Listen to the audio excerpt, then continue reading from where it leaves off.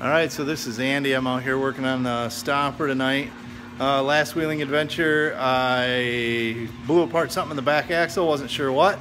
Just knew that no matter what I did, I didn't have any power at the rear end. So was able to get it on the trailer and four-wheel drive.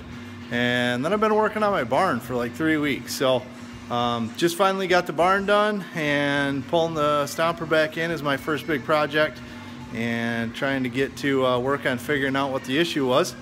So I pulled it in, pulled off the rear wheels, pulled the axle shafts out, and we're just trying to determine my major faux pas here in the back end. So let me see if I can flip this camera around, and we'll show you guys what's going on here. So you can see we got the drain buckets going. I've got the third member pulled out now. We pulled the axle shafts out.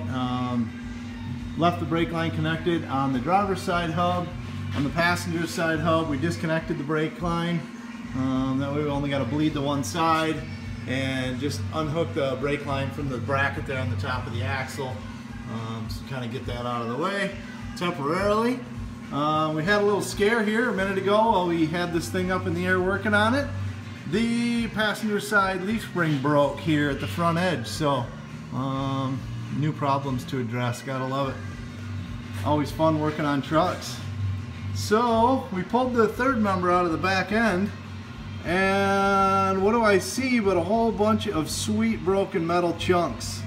Apparently what happened was the spider gears failed where I had welded the differential before in the back end. So I thought, oh cool, no big deal, I can just you know, weld some plates in there to the old spider gears and get her going again. But no, there's chunks missing on the ring gear.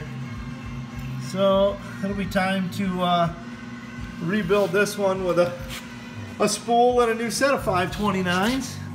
In the meantime, we're gonna swap in the differential that I had pulled out of the front axle, which I've been saving off to the side, which is a Detroit True Track in 529s. So if I can get this bucket open one-handed here,